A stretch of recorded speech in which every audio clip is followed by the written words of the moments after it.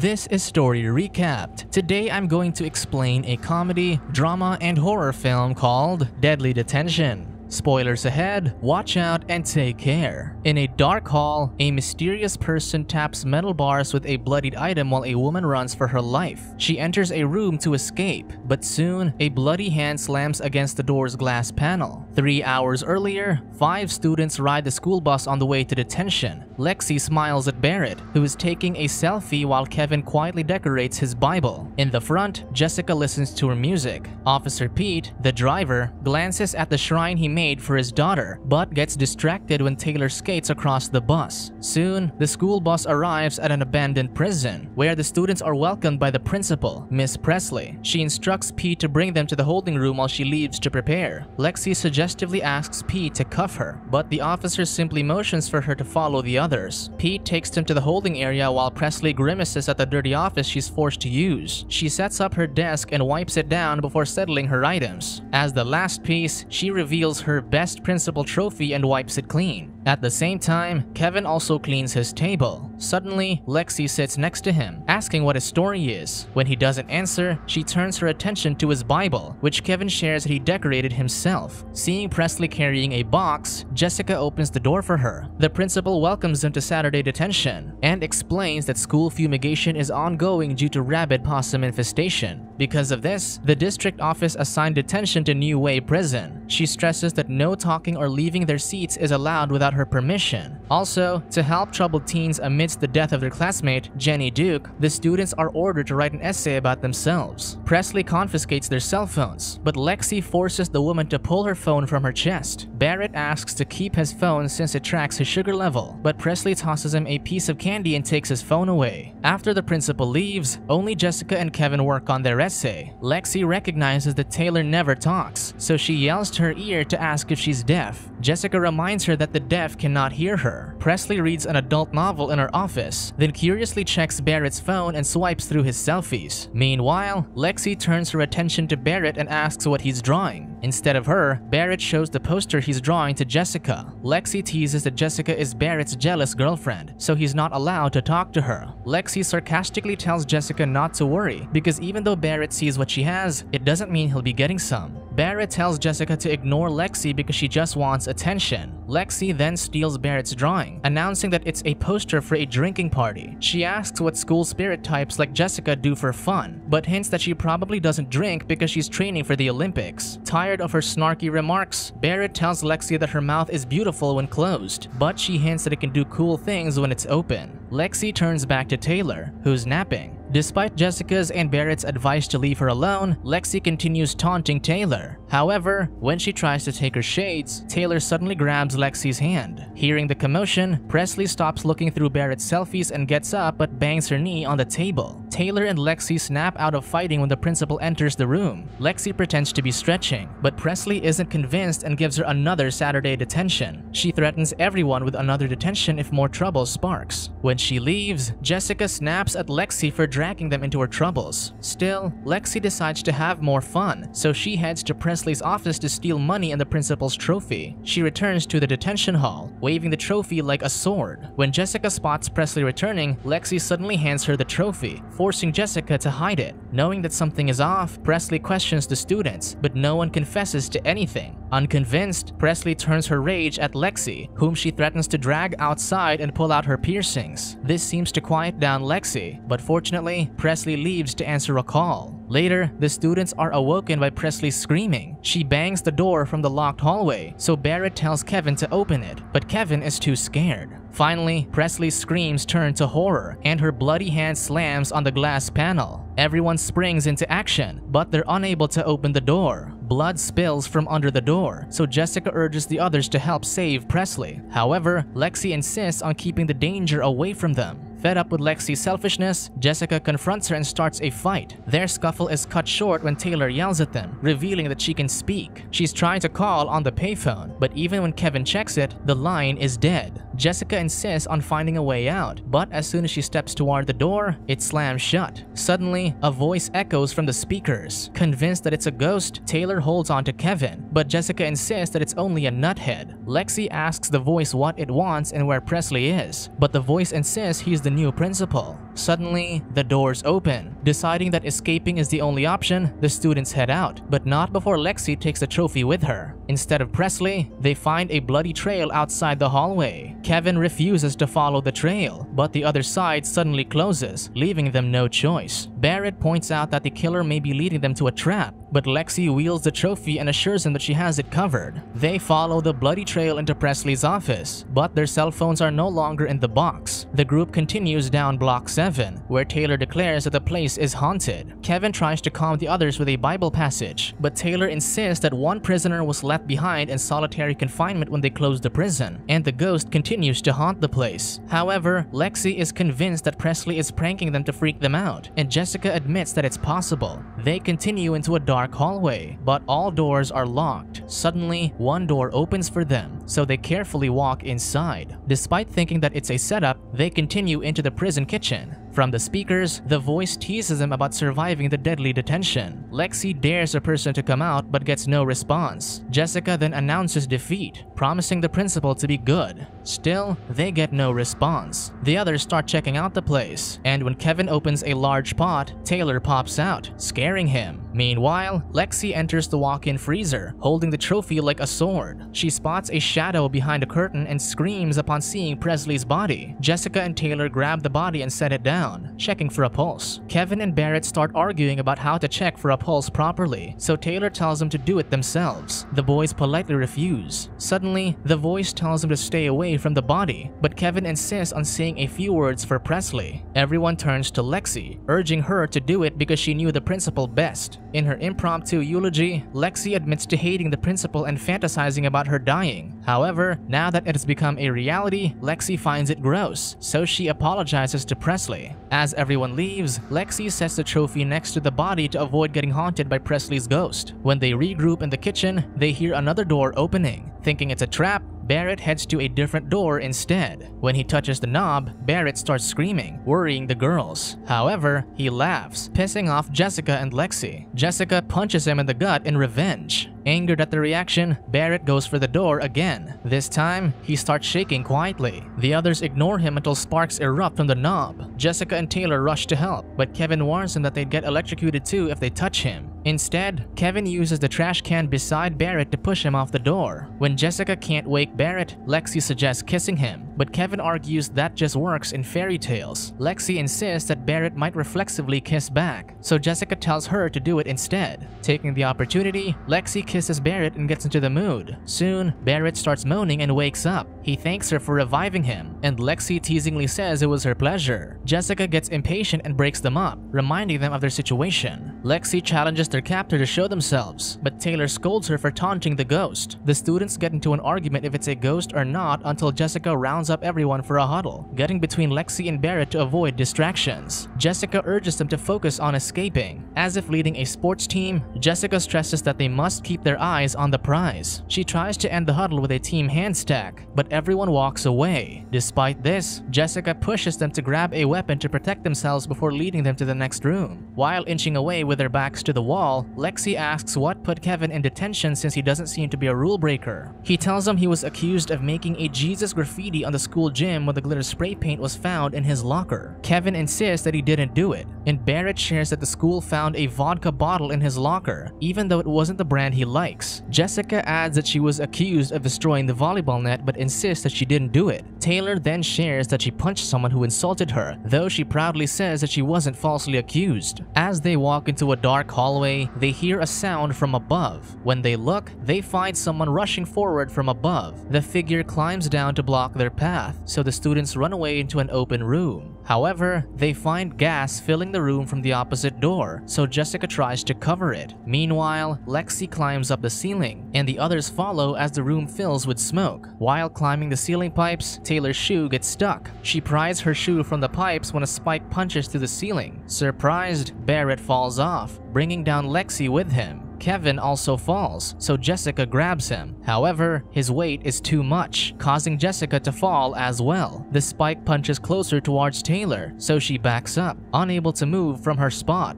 Moments later, Kevin and Jessica wake up in a cell hallway, while Lexi and Barrett find themselves in the prison cafeteria. Jessica and Kevin wake up, but Kevin has sprained his ankle. Footsteps and clinking metal approach them, so the two hurry away. Meanwhile, Barrett reveals a flask he's been hiding. Lexi quickly takes it and shares the drink with him. She starts to wonder about dying, so Barrett asks what her dying wish is. Lexi wishes that she'll be wasted when she dies. Finding themselves alone, the two look into each other's eyes, and Barrett again asks what she wishes. Lexi says she wants to be happy, which Barrett passively agrees to. She asks him what makes him unhappy when he has everything. Barrett agrees since he's rich and attractive, while Lexi starts kissing him. The two get intimate while Kevin and Jessica continue running for their lives. Soon, they reach an office area, and Jessica kicks the door to the visiting room but finds that the next door is still locked. After getting intimate, Barrett notices Lexi's necklace, but she tells him to disregard it. Jessica paces around, denying that she's scared because it'll make her weak. She blames herself for leading them to a dead end, punching the wall in frustration, which leads her to hurting her knuckles. Kevin comforts her, but Jessica tells him to ignore her wounds since they're about to die. Despite this, Kevin holds on to hope, urging her to show her emotions. Jessica breaks down, noting that she hasn't made her father proud yet, so she can't die. Kevin reminds her that she has won trophies and medals, so she doesn't have to prove that she's the best. This uplifts Jessica's mood, so she thanks Kevin with a hug. Soon, the killer walks into the visiting room but finds it empty. After he leaves, Kevin and Jessica hop off the corner table where they hid and make their escape.